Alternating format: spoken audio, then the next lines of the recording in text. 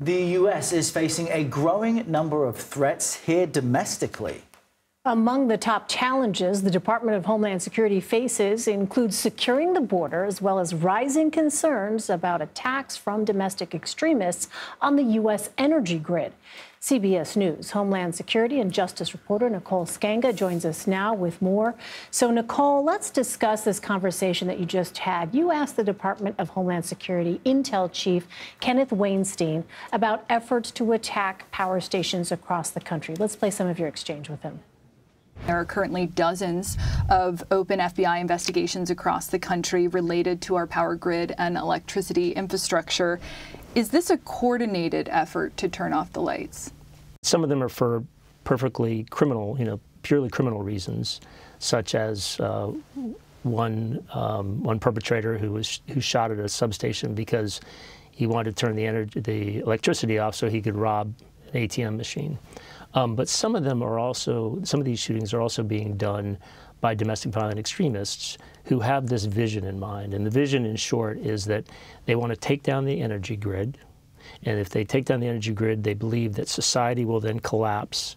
And then out of the collapsed society will rise a white nationalist government to replace the current government. Nicole, it's disturbing to hear that. What was your takeaway from that?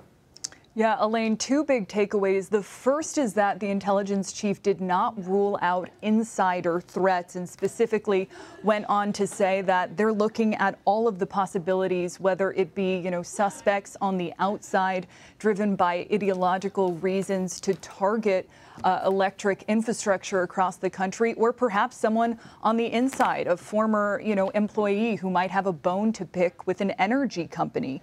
We still don't know who was behind that power grid attack in North Carolina back in December that turned off the lights for, nearly 45,000 people. What we do know is that taking out those two facilities down there, required some sort of intimate knowledge of how, the power grid works. And so not ruling out that possibility, the Intel chief also going on to say that they are very concerned about potential copycat attacks, particularly among those domestic violent extremists you heard him mention, who are driven by white nationalist ideology and conspiracy theories. Very eye-opening responses, Nicole, you're getting from him. Viewers really should listen to, your reporting here. You also asked the DHS Intel chief about fentanyl coming across the southern border. We've heard about this being such an issue for so many. Let's quickly play for our viewers that exchange.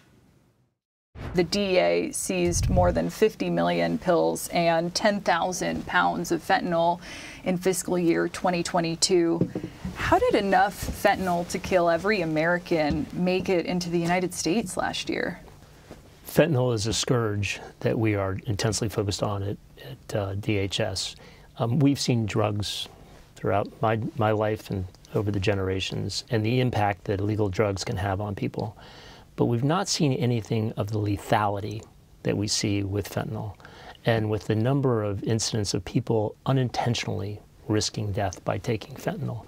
And it's just absolutely tragic. The number of people, over 100,000 in the space of 1 year last year, died of overdoses here in the United States. And we are heavily engaged when it comes to trying to stop fentanyl at the border, to take on the cartels that are manufacturing and marketing and distributing fentanyl throughout the United States.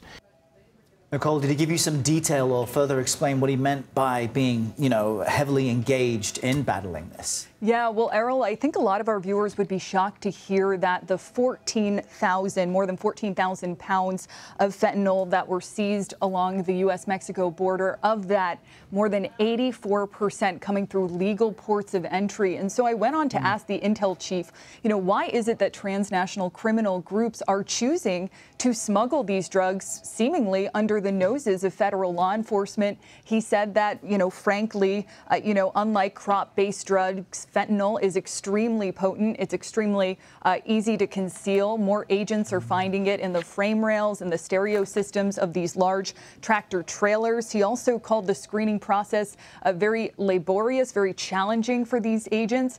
Last thing, Errol, he said it's going to take more than law enforcement to work our way out of this crisis. It's going to take some sort of public education campaign. In fact, he said after he was first briefed on the fentanyl crisis, he called all 4 of his daughters to warn them of the dangers of this drug.